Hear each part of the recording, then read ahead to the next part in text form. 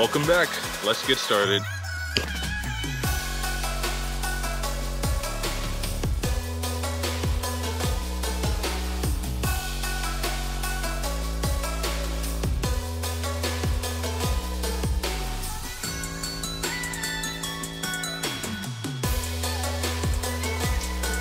Welcome back to my channel, you guys. What's going on? I'm Toby, aka Merce Toby, and today I'm going to be talking about my experiences with the COVID Pfizer vaccine. So I got part 1, the first dose and the second dose of the vaccine, and I just wanted to explain to everyone what my side effects were, just in case you guys are hesitant to get the vaccine, and to see if that could help you guys make a better decision, more informed decision about what to do. Okay, so first I'm going to play 2 clips of me getting the first dose and the second dose of the vaccine, just so that you guys don't say that, you know, I never got it or anything, and so there's more proof for me getting it.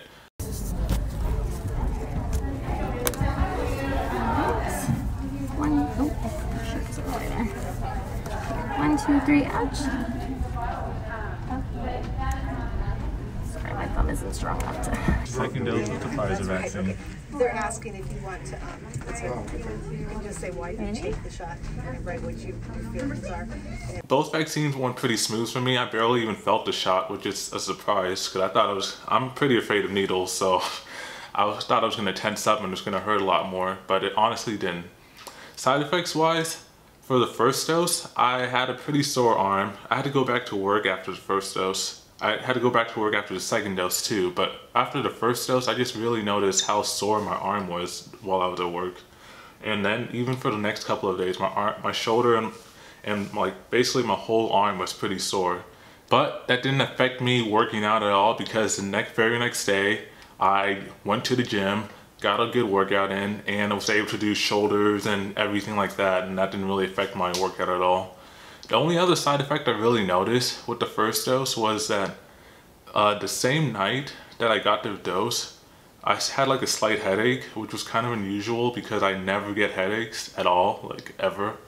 But also at the same time, I was a little bit dehydrated from coming back from work, and I was stressed out because I wasn't back the next day, so I just wanted to relax, play some video games, and I wasn't drinking enough water, so that could have been part of it too.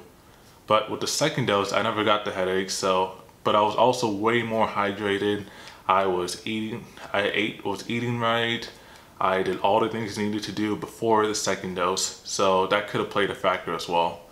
So the only other issue when I got the second dose was that a couple days after I got the second dose, my armpits was starting to like hurt for some reason.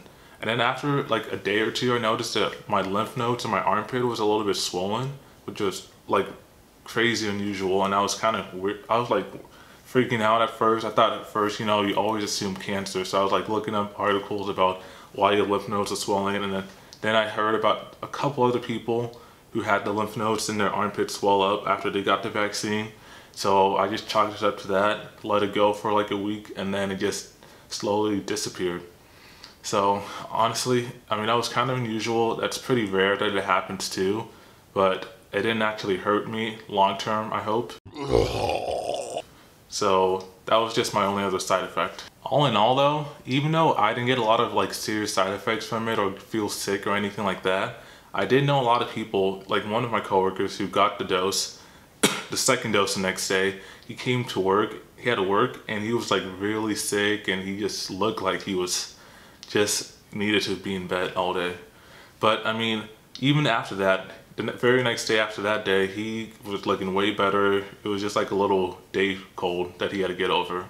So in my opinion, the Pfizer COVID vaccine is very important to get, because after a full week after you get the second dose, you're basically 95% immune to COVID. So basically, if you did get exposed to COVID, you have a 95% chance of not developing any symptoms or anything like that. Although we haven't proven that you can't pass it on, so that's always an issue. And hopefully, once that's proven, everyone will be way more safer and people will be more at ease with getting the vaccine.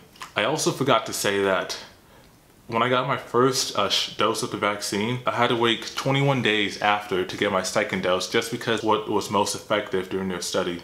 And also, compared to Moderna,